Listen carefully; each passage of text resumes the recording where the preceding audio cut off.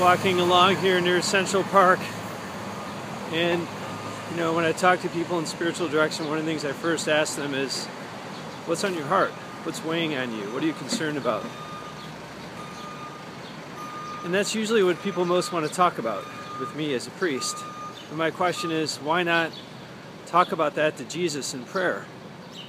Jesus wants you to talk about what's on your heart. Go right at him. Don't hold back. Tell him what you're concerned about. Tell him what you're worried about. Tell him your anxieties, your fears, your troubles, your concerns. He loves you. He wants you to talk to him as a friend. And he will respond in his own way, with his grace, with his strength, with his peace. May God bless you.